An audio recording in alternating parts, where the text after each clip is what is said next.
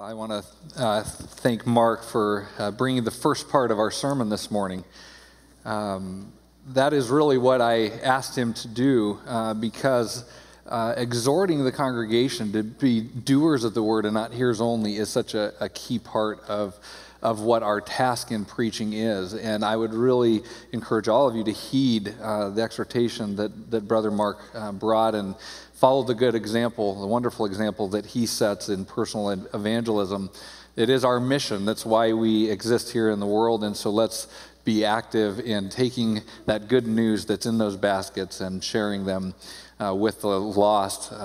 Easter is a time in which people are unusually open. Let's utilize it. And by the way, wasn't it wonderful to have our children and our teens, just today, our teens this morning, and then our children tonight leading us in praise? I was reflecting on Palm Sunday this week, and I was reminded that in Matthew 21, verses 15 through 16, as Jesus comes in to Jerusalem in the triumphal entry, and everyone's putting the palm branches down and the cloaks down before him, and they're shouting Hosanna in the highest. That then it says later on that in the temple, it says that there were children who were shouting out in the temple, Hosanna to the Son of David. And then the Pharisees got indignant over it, and they said to him, do you hear what these children are saying? And then it says in Matthew 21, verse 16, Jesus said to them, yes, have you never read, out of the mouth of infants and nursing babes, you have prepared praise for yourself. So what an appropriate thing it has been to have our teens this morning and then our children tonight leading us in praise, saying, Hosanna in the highest, blessed is he who comes in the name of the Lord. And I'm so excited about these coming weeks in the life of our church. We have on Good Friday, our brothers and sisters from Berean Baptist will be joining us as we celebrate the sacrifice of our Lord Jesus Christ and his death. And then on Easter Sunday morning, we're hoping to have many, many unbelievers here to hear the good news of the gospel and then to try to bridge to that to Christianity Explored so that they can come to faith in Christ. And then on April 9th, we have a men's retreat. And men, you can sign up in the fellowship hall. There are just so many exciting things that the Lord is doing in the life of our church, and I pray that you'll be active in taking advantage of all of them.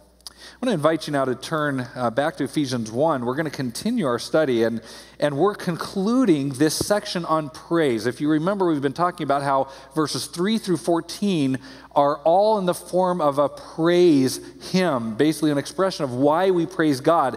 And on a day like Palm Sunday, where the theme is worshiping God, it's very appropriate that we would come then to the conclusion of this section, which has been giving us reasons to praise God. You know, when the crowds were welcoming Christ in and they were saying, Hosanna in the highest, and the children were crying out, they were praising him. They were saying, blessed is he who comes in the name of the Lord. Hosanna, blessed is the Son of David. He is the Messianic King promised in the Old Testament, who now is entering Jerusalem and about to give his life for the sins of the world. So we come to this section reminded that the things that they cry out is what the application is going to be for us this morning. Our hearts should respond in worship and praise of the Lord Jesus Christ. And as we kind of launch into this, if you remember, we've been talking about what God the Father did for us in eternity past, what God the Son is doing for us in the present. And then this morning we're concluding by focusing on verses 13 through 14, which focus on what God the Holy Spirit is doing and will do for us in the future. Read with me together Ephesians chapter 1, verses 13 through 14. It says, in him, that is in Christ, you also, after listening to the message of truth, the gospel of your salvation, having also believed, you were sealed in him with the Holy Spirit of promise, who is given as a pledge of our inheritance, with a view to the redemption of God's own possession, to the praise of his glory. Right? This is that focus on what God, the Holy Spirit, does for us. Now, the first thing that jumps out from us, that should jump out to us in verse 13, is the words, you also. You also.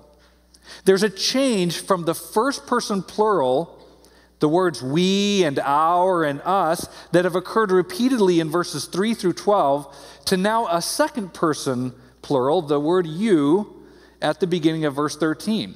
This should really jump out to us. Paul's been saying we have, our, we, our, us. And now all of a sudden we meet this first word, you.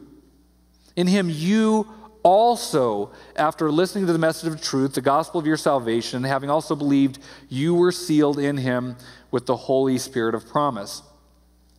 And then if you look back in verse 14, he switches back to we, who is given as a pledge of our inheritance. So what is the deal with this change from the we to the you and then back to we? It is very significant, so I want to look at it with you pretty extensively this morning. Look at verse 13. It says, in him you also. Now that word also is pointing us back to something that was said in verse 12. Look back at verse 12. It says, to the end that we who were the first to hope in Christ would be to the praise of his glory. In him you also. So we have the we who were the first to hope in Christ in verse 12. And then you who also believed. So who does the we in verse 12 refer to? And then what does the switch to the you in verse 13 mean? What is the significance of this switch between we and you? Now, this is a situation where there's some disagreement amongst good biblical teachers on this. Some say that this is just kind of stylistic. It doesn't really have much of a meaning. Paul's just kind of switching back and forth in kind of normal letter writing form, and there's not really much significance to it. But the majority of commentators that I read, and as I studied this for several hours this week, I came to the conclusion that it is very significant. There's a very significant switch from the we in verse 12 to the you in verse 13. Because Paul is contrasting Jew and Gentile and indicating that the Gentiles now have been grafted in, as he taught elsewhere, especially in the book of Romans, have been grafted into the vine of the Messiah and therefore partake of salvation together with the old covenant believers. And the Jews and Gentiles now have been united in one body in Christ. One of the major themes that we talked about in the book is that God has united people from every nation and tribe and tongue and language into one body, the church. Look over at chapter 2, verse 11.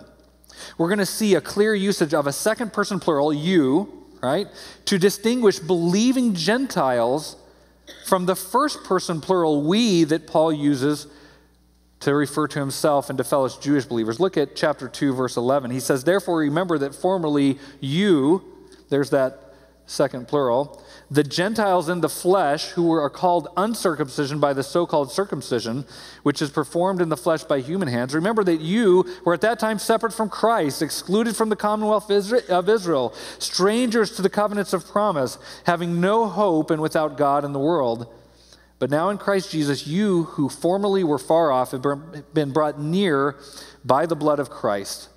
For he himself is our peace, who made both groups into one and broke down the barrier of the dividing wall. Right? So here's a very clear use of the word you and very clearly referring to Gentiles. And so it is clear that Paul uses you to refer to the primarily Gentile Ephesian church. And then in our context in chapter 1, verse 12, he refers to the we, is referring to himself and the primarily Jewish early disciples. Now that raises an immediate question, or at least it should in your mind. When you look at chapter 1, verses 3 through 14, and we see all of the we's, right, in verse 3, right? Blessed be the God and Father of our Lord Jesus Christ, who has blessed us with every spiritual blessing, as he chose us, verse 4. Verse 5, he predestined us to the praise of the glory of his grace. In him we have redemption, verse 7. Verse 8, he lavished his grace on us. Are all of those we's and us, do they only then pertain to the Jews? Do they only apply to the Old Covenant Jews who were, as verse 12 says, the first to hope in the Messiah? It's interesting in verse 12 when it says, we who were the first to hope in Christ, there's an article, the word the in Greek, before Christ. It's literally, we who were the first to hope in the Messiah. right? And Paul is referring to himself and to Jewish believers who were the first to hope in the Messiah. So do all of the blessings in earlier verses then not apply to all believers? Do they only apply then to the Jewish early believers? The answer is no. Look back to the greeting in chapter 1, verses 1 through 2. The blessings in verses 3 through 12 apply to all Christians, and it's clear through the greeting. He introduced himself, Paul, an apostle of Christ Jesus by the will of God, to the saints who are at Ephesus and who are faithful in Christ Jesus. Grace to you and peace from God our Father and the Lord Jesus Christ. And then he continues, blessed be the God and Father of our Lord Jesus Christ, who has blessed us with every spiritual blessing in the heavenly places in Christ. So from the greeting, you see that the you and the us is merged together, and then he is talking in following verses about all the blessings that Christ has poured out upon all of us, all Christians. So you have this inclusion of all believers in all of the blessings that we find listed in verses 3 all the way down through verse 11. It is only in verse 12 in which the word we has a modifier added, right? A narrowing distinguisher, right? In verse 12 he says, to the end that we, now not we everybody, all Christians, but we, now more specifically, who were the first to hope in Christ, would be to the praise of his glory. So now he's narrowing the focus from all Christians to a comparison of two different subgroups within that greater group. The group that Christ united in Christ is comprised of two types or categories of people. Jews, who were the first to hope in the Messiah, and then the Gentiles who, verse 13 says, also heard and believed the message about Christ. As I studied how Paul uses we and you throughout the book of Ephesians, there was a really clear pattern that emerged. And I wanted to just show this to you because in your own Bible reading, I think this will help to kind of guide you interpretively. When Paul in Ephesians uses the first person plural, right, the words we or our or us, without any modifiers, he is referring to all Christians. But when he adds an explanatory modifier, something that narrows the focus, he is referring to himself and the primarily Jewish early believers who were the first to hope in the Messiah. And that's what he's doing here in verse 13. And then when Paul uses the second person plural you, he is referring to the primarily Gentile members of the Ephesian church. Now, each usage of these words has to be determined by its context, right? That's one of the rules of interpretation that we use, is we interpret each verse in its own context. But this is a general guide. As you read through Ephesians, if you see we without any modifier, it's referring to all Christians. If you see we with some sort of a distinguishing explanation, like we who were the first to hope in Christ, then it's referring primarily to Jewish believers. And then the second person plural you throughout the book primarily refers to Gentile Ephesian believers. Now, I want to help you to see what the significance of this is. If you look on the screen, we had talked before in the introduction about the dividing wall that had existed in the Old Covenant between the Jews and the Gentiles. They were divided. They were at enmity with one another. They were separate. They were two different groups. It was us and them. And never the two would interact, right? In their minds, if you heard a Jewish person using we or our or us, you could be sure that he had no Gentiles in mind. Gentiles were you or them, and vice versa. But here's why Paul's interchange of the we and the you and the us is so shocking, because what he is doing is he is teaching that these two formerly separate groups have been united in one body in Christ. Throughout the letter, he uses we and you and our to teach that the old distinctions, the old divisions, the old walls have been obliterated by Christ when he united Jew and Gentile into one body, the church, when he grafted the Gentiles in to the covenant. I want you to think about chapter 1, verses 12 and 13, just to try to help you visualize it in this way. In our passage, in verses 3 through 11, he uses the words we and our to refer to all Christians, everyone that's in Christ, right? So that's verses 3 through 11. It's all of us who are in Christ. Then in verse 12, he introduces this modifier, right? He says, we, and then the modifier, who were the first to hope in Christ. So now he's talking about those Jewish believers, the first ones to hope in the Messiah. And then in verse 13, he talks about then the Ephesian Gentiles, you also. And then look at the switch back in verse 14. So we have, we Jews who were the first to hope in Christ. Then verse 13, you Gentiles also heard the gospel and believed. And then in verse 14, look at the switch back to we, who is given as a pledge of our inheritance.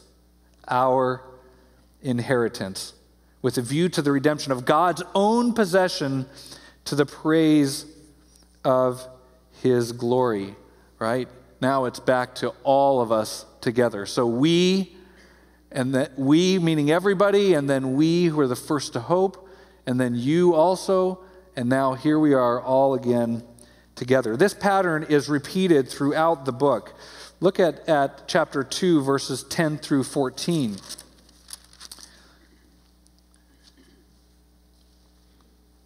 He says in chapter 2, verse 10 through 14, we are his workmanship, created in Christ Jesus for good works, which God prepared beforehand so that we would walk in them, right? This is the we, all Christians. Then look at verse 11. Therefore remember that formerly you, the Gentiles in the flesh, right? So there's you, the Gentiles in the flesh. And he goes on to talk about how they were cut off and all of these things, and they were separate from the group called the circumcision, which is referring to the old covenant Jews in the second part of chapter 2, verse 11. But then when we get down to verse 13, he says, but now in Christ, you who were formerly far off have been brought near by the blood of Christ, for he himself is our peace, right? And there's that word our, which is referring then again to all Christians. So here we have again this switch from we to you to our.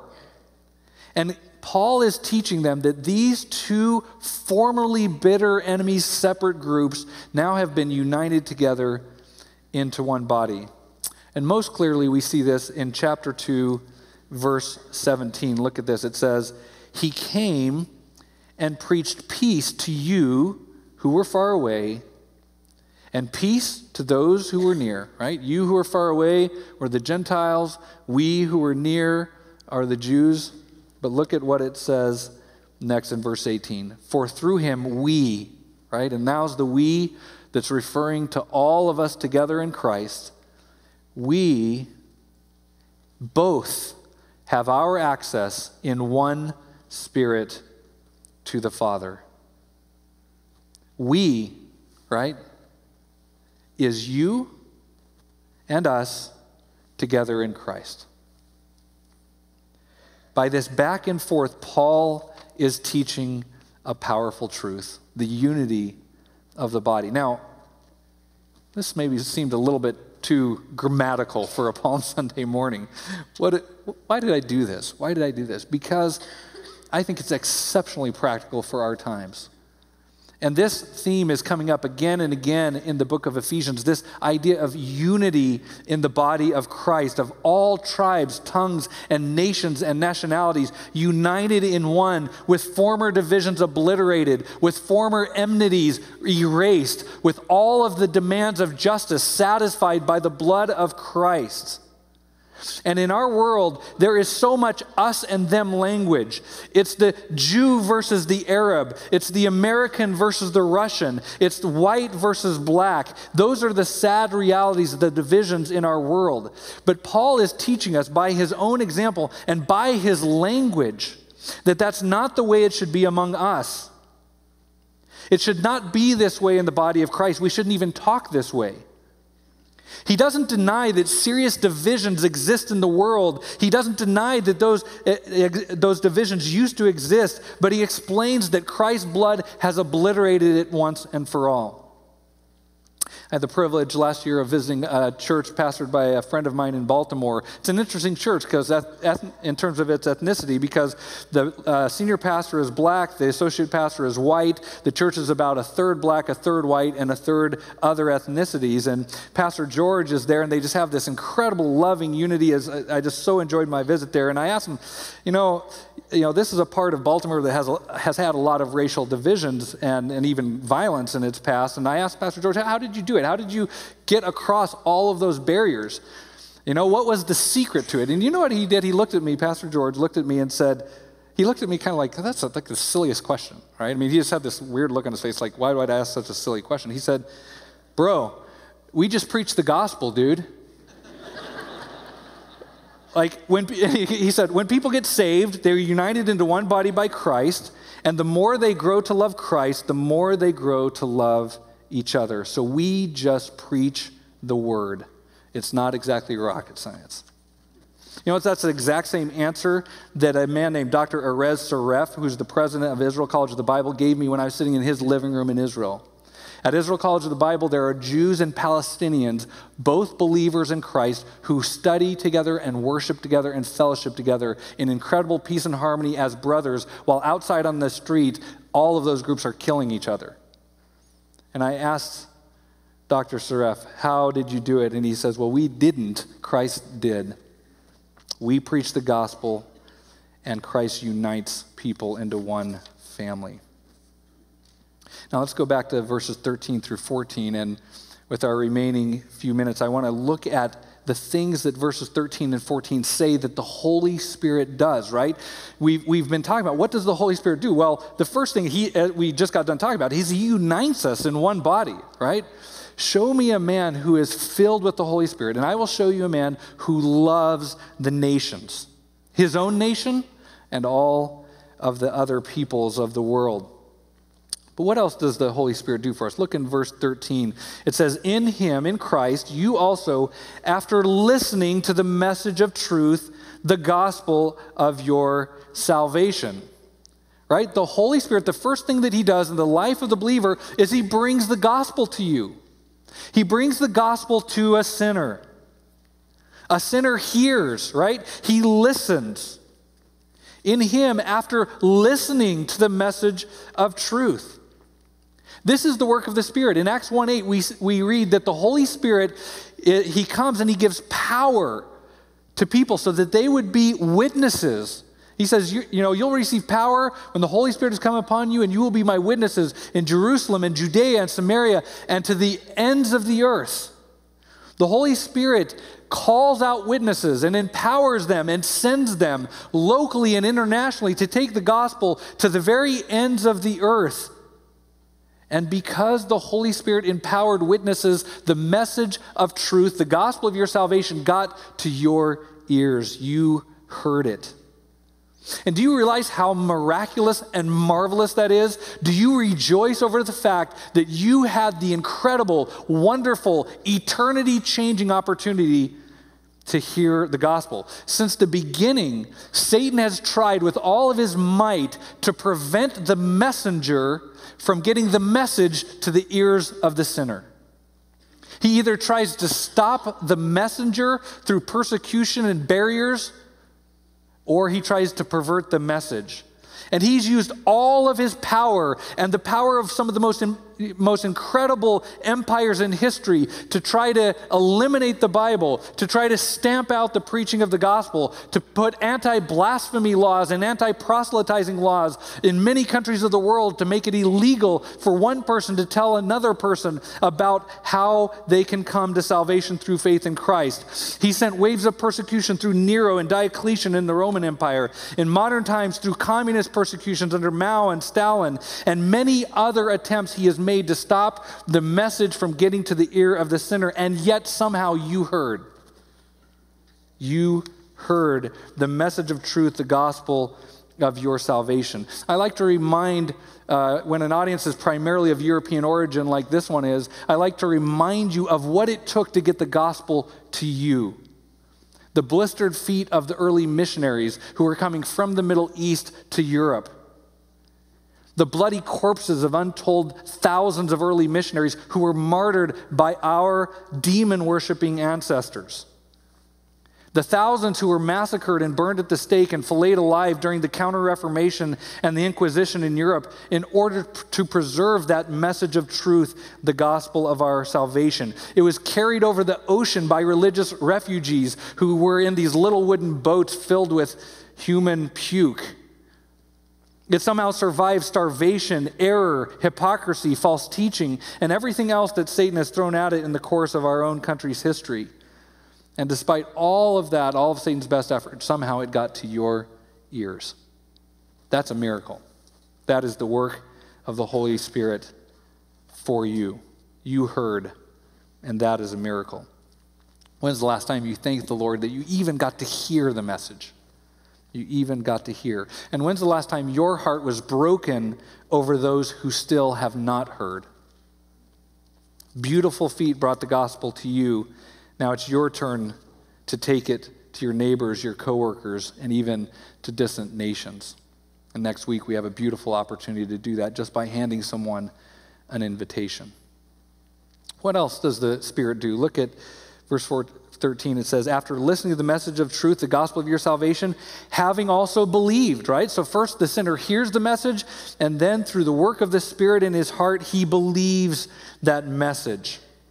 Right? In chapter 2, verses 8 and 9, it says very clearly, for grace you have been saved through faith, and that is not of yourselves, it is the gift of God. The Holy Spirit works in the heart of the believer to bring conviction, to soften him, to woo him to the Savior, to lead him to Christ. Sometimes we use the phrase, hey, let's try to lead someone to Christ. Well, if we really think about it, it's not us who are leading someone to Christ. It's the Holy Spirit using us as an instrument. He is the one leading the person to Christ. C.S. Lewis gave a powerful illustration once. He talked about a child who wanted to buy a gift for his father, and so he goes to his father and says, Father, can I have 6 pence, right? A few pennies. I want to buy you a present for your birthday. So the father gives him the 6 pence. The child goes out, buys a present for his father, gives it to the father. This is what we do with our faith, right? Faith itself is a gift from God that we give back to him. If you're a parent, that's not too hard for you to understand this concept, right, of faith being a gift. Think about this if you're a parent. You gave your child life. You fed her. You changed her diaper. It was you who bought the crayons. You who gave her the construction paper. You're the one who taught her how to hold the crayon and how to color. But when that child brings that little picture with stick figures and hearts, it fills your heart with joy, and it goes on that last remaining spot on your refrigerator, right? All that we have and all that we are, and even our faith, is a gift from God. The question is, what are we doing with those gifts? What picture are you coloring with what you've been given? Are you returning to the Lord that Hosanna in the highest praise? Or are you withholding the love, the gratitude, and the obedience that your heavenly Father deserves? And I hasten to add, maybe someone is even here today. We're going to target next week's message towards unbeliever, but there may be someone here who has listened to the message of truth, the gospel of salvation, but has not believed. That's the next step for you, right? In him, you also, after listening to the message of truth, the gospel of your salvation, having also believed, you were sealed in Christ with the Holy Spirit of promise. If you have never believed, you need to do so. That is the next step for you. What's the third thing that the Holy Spirit does in the life of the believer? He seals us. He seals us. When a person believes, he is sealed by the Holy Spirit. Right? Having also believed, verse 13 says, you were sealed in him with the Holy Spirit of promise. Now, we don't use seals very much in our culture today, right? It's kind of electronic signatures and all of this. But when I lived in Ukraine, seals were very important, right? If you had a deed to your apartment, it meant nothing unless there was this official seal with kind of a hand-sewn binding and wax, and then this stamp and this seal and a signature that kind of went through the seal. And then if you had a government records office, they would take the doors where the records are and they would put 2 wax seals on either side and connect them by this little metal piece of iron, so that if anyone opened the door to tamper with those files, they would break that wax seal. I mean, even to get our kid's birth certificate, we had to prove that we were married, and so we produced our marriage certificate, and they looked at it and thought, what is this meaningless piece of paper with somebody's signature on it? Where's the stamp? Where's the seal? It's not official. And so we had to go and get this big yellow golden seal put on it by the Secretary of State in order for them to acknowledge our marriage certificate as genuine. Right? The seal around the world and in biblical times meant something is genuine. It is official and it is secure. In Ephesians chapter 4, verse 30, we see what we were sealed towards. It says in chapter 4, verse 30, "Do not grieve the Holy Spirit of God, by whom you were sealed." And what were we sealed for?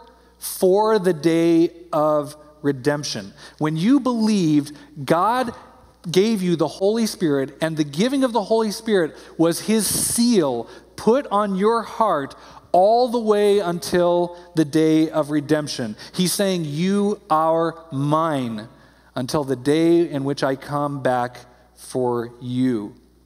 In Exodus, we read that the high priest in the Old Covenant had a seal that he would keep on his heart, and on that seal was written the words, "Holy to the Lord." Right? "Holy to the Lord" was written on the seal that the high priest would wear.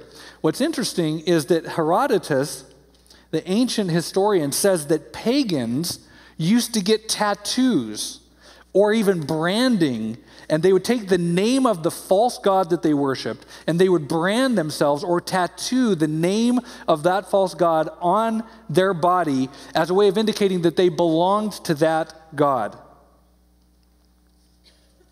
So think about this. Paul is writing to Ephesians, and many of them had come to Christ out of the worship of Artemis, out of the worship of these pagan gods. And as they read this letter, when they read, "You were sealed with the Holy Spirit," they could probably look down on their own hand or their own chest and see an old tattoo or an old brand that used to say, "Belongs to Artemis," this false god who couldn't save. And he is coming to them and saying, "Look, you too, you pagans who used to worship these false gods, you heard the message of truth, you believed it, and when that happened, you were sealed in him by the Holy Spirit. God put his seal of ownership on you. You no longer belong to the world. You no longer belong to Artemis. You no longer belong to those false gods. You belong to Christ. The Holy Spirit has sealed you and sealed you all the way to the day of redemption." Fourth and finally, we find out that the Holy Spirit is a pledge that guarantees that we will be preserved to the end as God has promised. Look at verse 14. It says the Holy Spirit, right? Verse 13 says, calls him the Holy Spirit of promise.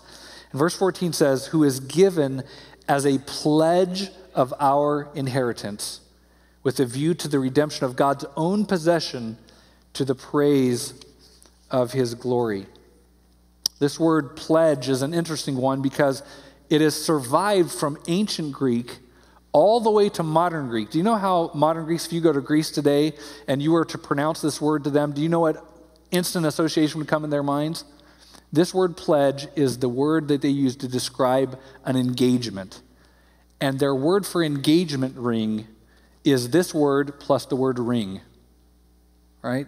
The pledge ring is what they use this word to describe. It's a groom who is pledging, promising, and giving a symbol of his pledge to his bride that he will come back and he will marry her.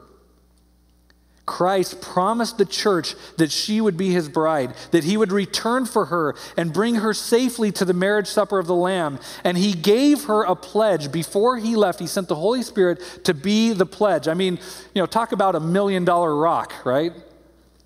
Talk about a rock that glistens, right? He gave not just some little piece of metal, but he actually gave the Holy Spirit as his pledge to the church that he will come back for us. The Holy Spirit, it says, is given as a pledge, a down payment, an earnest, a guarantee of our inheritance with a view to the redemption of God's own people. It's interesting in chapter 4, verse 30, when it talks about this again, Paul at the end of his epistle says this: do not grieve the Holy Spirit of God, by whom you were sealed for the day of redemption.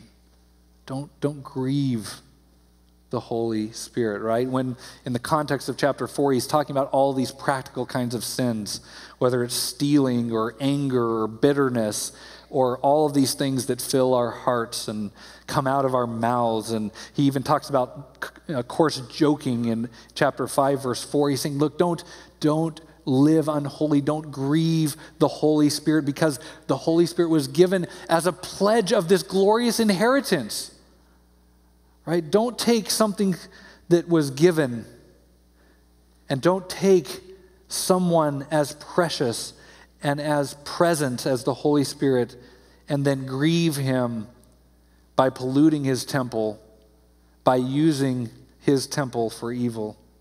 Do not grieve the Holy Spirit of God. He now indwells you.